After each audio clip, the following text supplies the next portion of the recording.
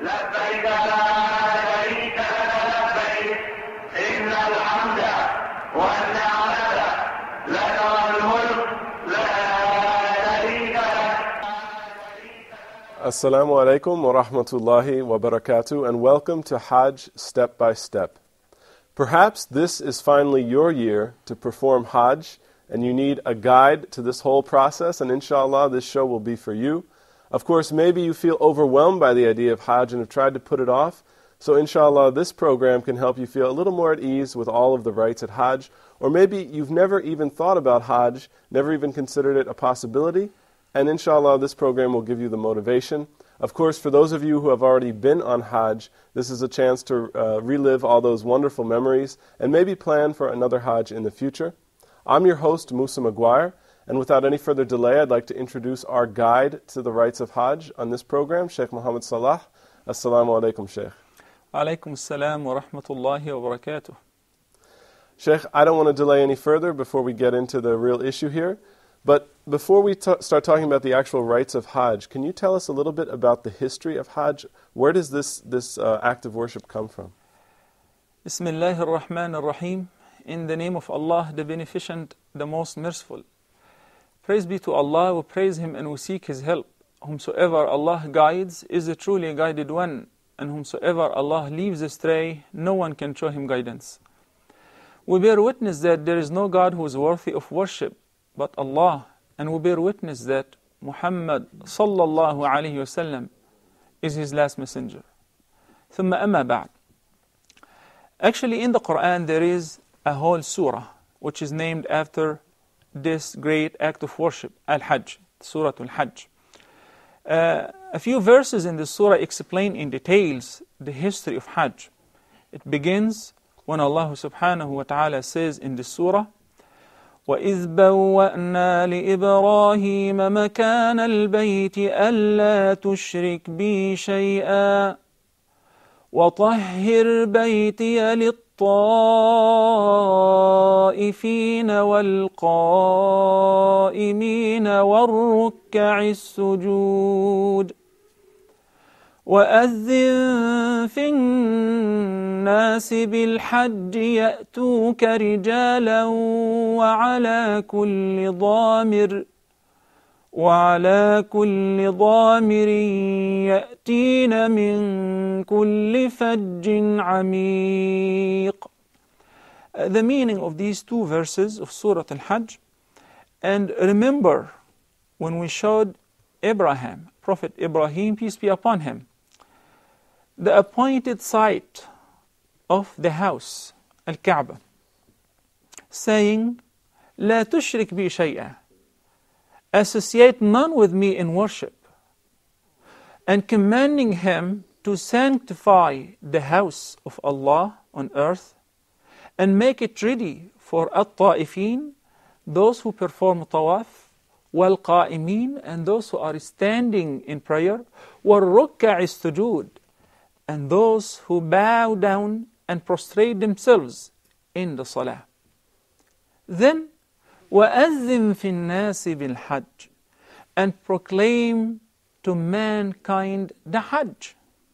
They shall come to you on foot and on every lean camel from every deep distant mountain highway to perform this great act of worship, to visit the ancient house Al-Kaaba.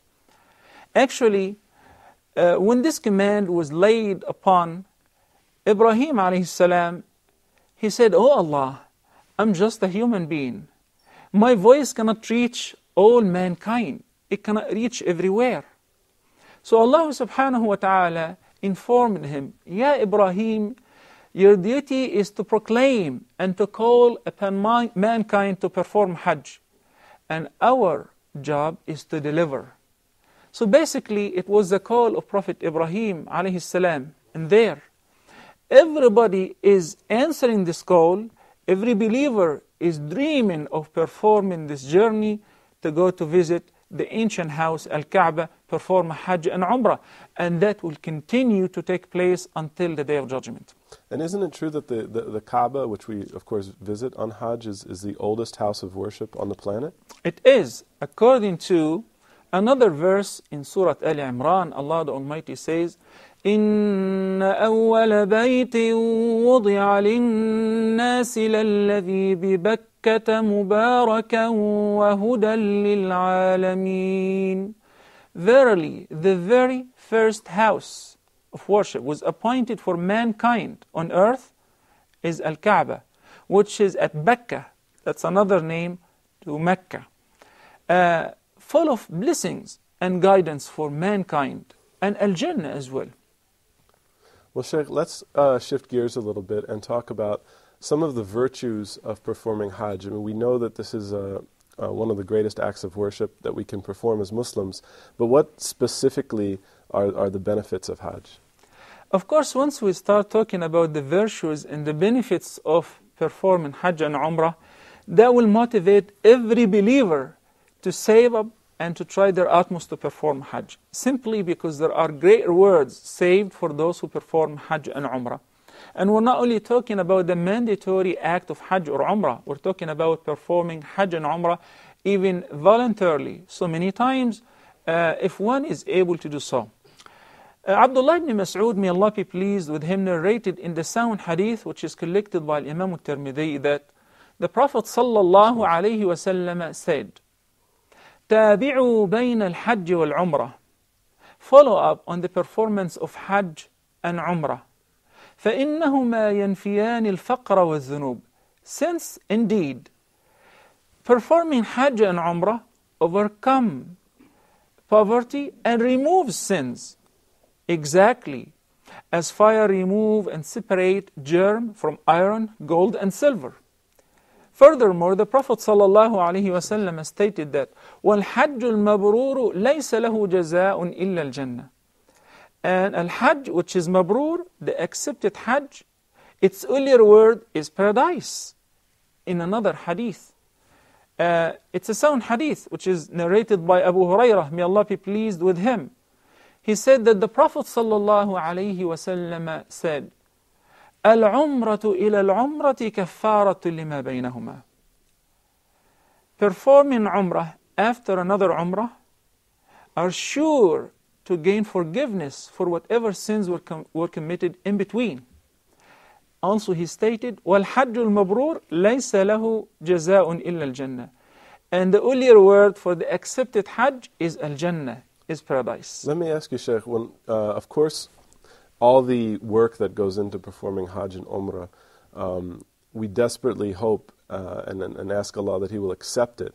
But how can we know that Hajj is accepted? Because this, obviously, as you mentioned, is a condition for the great reward, the greatest reward of paradise. This is actually a very smart question, since there are several ahadith indicated that Al-Hajj al-Mabrur, its earlier word is paradise, and the scholars explain al-Mabrur as accepted. So how can one make certain that his or her Hajj has been accepted? In another hadith, the Prophet ﷺ explains. He says, peace be upon him, مَنْ حَجَّ فَلَمْ يَرْفُثْ وَلَمْ يَفْسُقْ رَجَعَ كَيَوْمِ وَلَدَتْهُ أُمُّهُ. One who performs Hajj and does not approach his wife sexually, nor does he commit sins or speak obscene language, and he controls his anger during this journey, once he is done, he would go back as the same day he was born, meaning sinless. If a person, after performing this great act of worship, Hajj or Umrah, and they go back and they note changes that took place in their life, they have adopted better manners, they have given up on sins that they used to commit, that's a very great sign that their Hajj did really change their life, and that's a sign that their Hajj has been accepted. Sheikh, there's a lot of misunderstanding, of course, about the term in Islam, jihad. A lot of misinterpretations and mistranslations, and certainly a lot of bad press surrounding this word. But of course, the word, as we know, means struggle and relates to really a wide variety of processes and struggles that a Muslim goes through in life. Isn't it true that Hajj can be considered a kind of struggle in this manner? Actually, you're so right. Hajj is jihad. If you get to see a picture of people performing tawaf, turning around the Kaaba in a magnificent manner, going for Arafat, spending the night at Al-Muzdalifah, throwing the stones, it is a struggle. The journey itself is very, very tiring. However, people are inspired, big deal, great deal, to perform Hajj and Umrah. According to hadith narrated by Aisha, the mother of the believers, may Allah be pleased with her, she said that once she asked the Prophet ﷺ, O Prophet of Allah, did Allah ordain Hajj upon women? He said, yes. لَكُنَّ حَجٌّ لَا قِتَالَ فِيهِ لَكُنَّ جِهَادٌ لَا قِتَالَ فِيهِ. Yes, you too have to observe jihad. The jihad for you is to observe Hajj, where there is no fighting. Rather, it is only performing this faridah, or this act of worship, and struggling in performing the ceremonies of Hajj and Umrah exactly as they were prescribed. Well, Sheikh, it's very nice to hear that wonderful reminder, and it's a very powerful point. But I want to shift to some of the actual rulings on Hajj. And first, for whom is Hajj obligatory? What are the conditions? Of course, we all want to perform it, but what are the conditions where it becomes obligatory upon us to perform it? Well, first of all, the Quran stated that Hajj is a mandatory act of worship. Allah subhanahu wa ta'ala said في Surah Al Imran, وَلِلَّهِ عَلَى النَّاسِ حِجُّ الْبَيْتِ مَنِ اسْتَطَاعَ إِلَيْهِ سَبِيلًا. So it is mandatory, but with conditions. So let us learn the preconditions of the performance of Hajj and Umrah. Sheikh, I don't want to cut you off, but let's leave it as a bit of a cliffhanger until we come back from a short break. And when we do, we'll talk more about these conditions on the obligation of Hajj. So please stay tuned, and we'll be back in just a bit. Assalamu alaikum.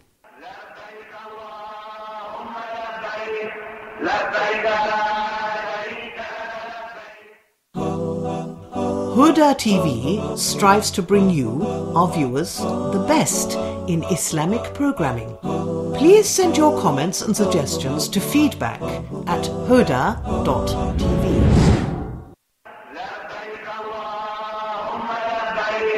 لبيك لا شريك لبيك إن الحمد والنعمة. Assalamu alaikum. Welcome back to Hajj Step by Step.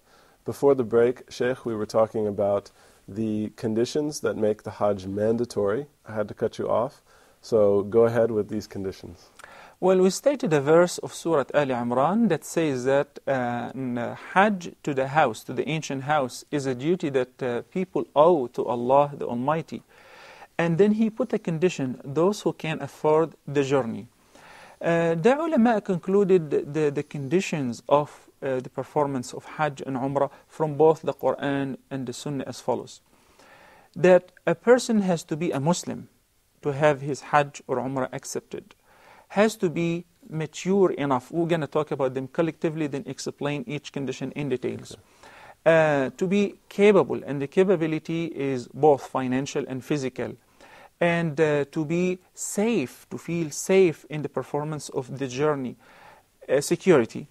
And finally, for a woman, she has to have a male mahram with her. Abdullah ibn Umar, may Allah be pleased with him, and his father narrated that in a sound hadith, the Prophet ﷺ said, بُنِيَ الْإِسْلَامُ عَلَى خَمْسٍ. And this is a very, very famous hadith that every Muslim must know, that Islam is built and based on 5 pillars. Islam is a building, its construction is built on 5 pillars. The first one is شهادة أن لا إله إلا الله وأن محمد رسول الله. The second is إقامة الصلاة, performing the 5 daily prayers. The third is paying the zakah. The fourth is performing Hajj, and the fifth is fasting during the month of Ramadan. In another hadith, the Prophet ﷺ stated that Hajj لمن استطاع إليه سبيلا, for a person who can afford the journey. A woman came to the Prophet ﷺ from the tribe of Khatham, and she said, Ya Rasulullah, the mandatory act of Hajj has caught up my father while he's an ill person. He cannot sit still on the back of his ride. Can I perform Hajj on his estate? So the Prophet ﷺ said, sure, you can perform Hajj on his estate. We understand from this hadith that concerning the capability, her father was not capable physically, but they were capable financially. So in this case, they had to perform Hajj on his behalf, his daughter at least, of course in the presence of her mahram.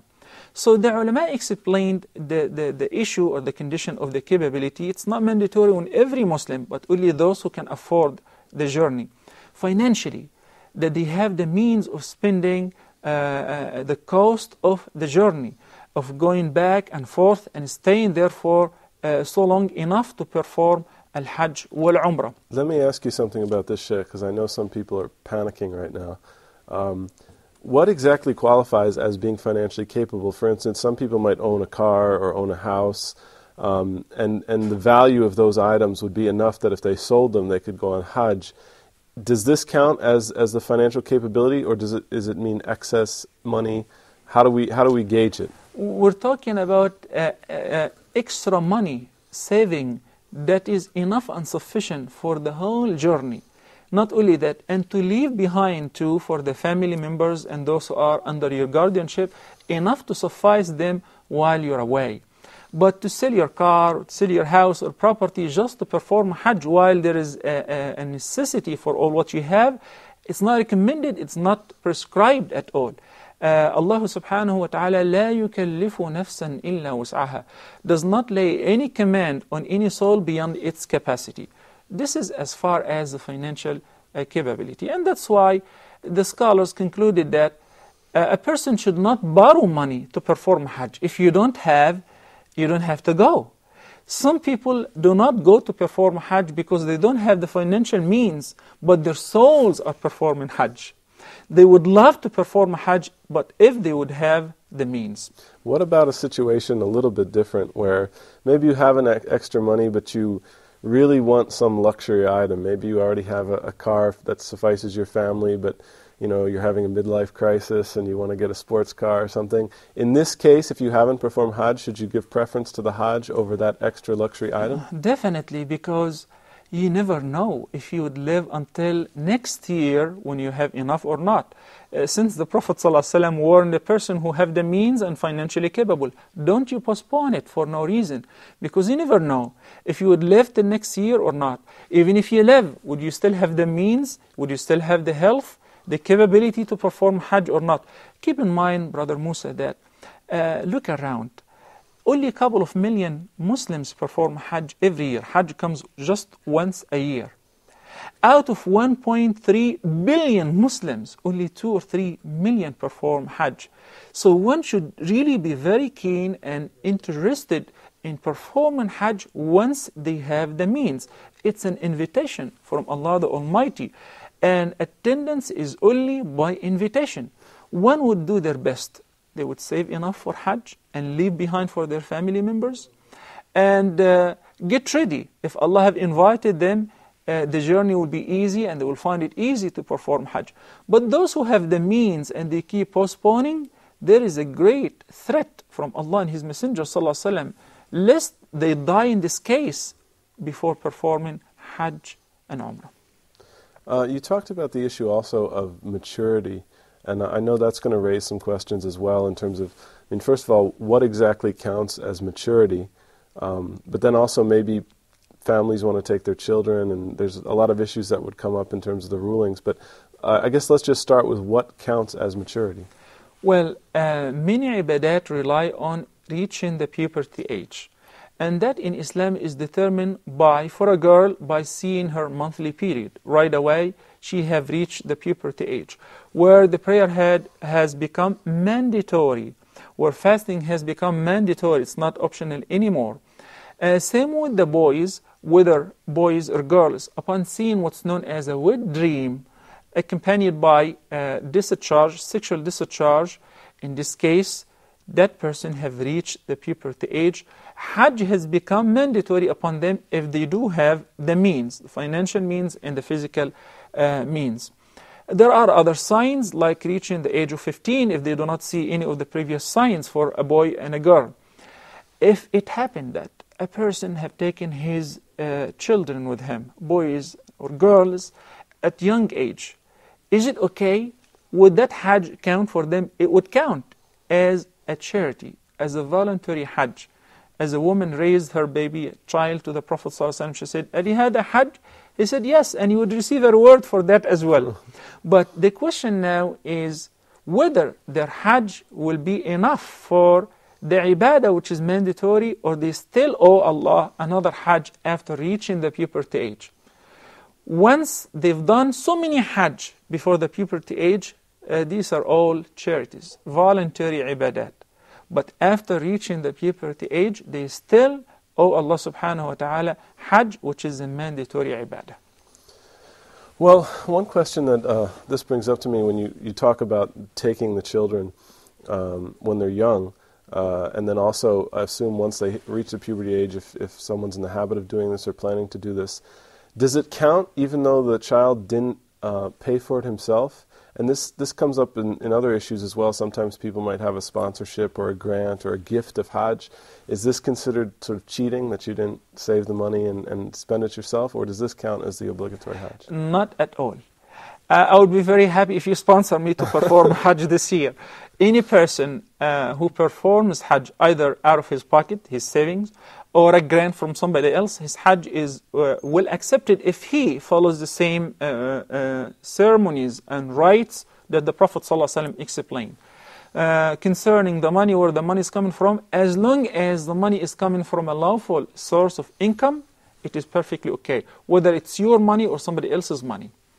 As a matter of fact, a person may borrow. He does not have to. He may borrow if he knows that over a period of time he have the means of paying off that debt. But he does not have to. It's not obligatory upon him to borrow to perform Hajj. Well, there's also the issue of security. Of course, there's going to be any number of security concerns probably naturally in terms of traveling. There's always some uncertainty. We hear about some of the unfortunate events that occur at Hajj sometimes when people are injured. So what is the limits and really the definition of what security means in terms of giving us the opportunity to perform Hajj? Well, really things have changed big time. We're talking about security in the past where the pilgrims used to travel on the back of the camels, being subject of robberies, etc. But now with the airborne, with the ships and ground transportations, it has become very, very safe. And that's why when a person feels safe, then plus the means of performing Hajj, he or she must perform Hajj. And the other issue you mentioned was mahram for women. Now sometimes you'll hear women say, I have everything for Hajj and I want to go, but I don't have a mahram. And they're worried that, because they have the financial, physical capability, that this is going to be sinful for them if they don't go. So they try to find a way to go without the mahram. Can you talk a little bit more about the details of this requirement? First of all, what is the definition of a mahram? A mahram is a male member of the family of the woman, who is either a father, a brother, a son, an uncle, a nephew, or of course a husband. Those people are not allowed to marry to this woman, and the husband is already married to her. So the permanent mahram, a person who can never marry to this woman, he is her mahram. He can travel with her, he can take her places, and she doesn't have to wear and cover her head and face before him. The Prophet ﷺ stated in one hadith narrated by Abdullah ibn Umar, may Allah be pleased with him and his father, and the hadith is a very, very sound hadith. He said that it is not permissible for a woman to travel 3 days without a male mahram of her family. And in another hadith, Abdullah ibn Abbas, may Allah be pleased with him and his father, also narrated that the Prophet ﷺ said that a man should not stay alone in one place, enclosed area, with a woman who's not his mahram.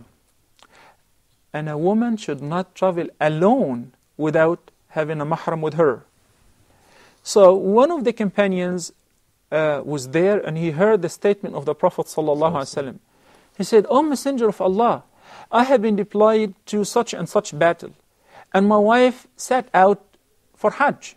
She's gone for Hajj this year." So the Prophet ﷺ said, "Go and join your wife." So he changed his direction from going to a battlefield, which is very, very necessary, to the priority is to travel with your wife, to give her company.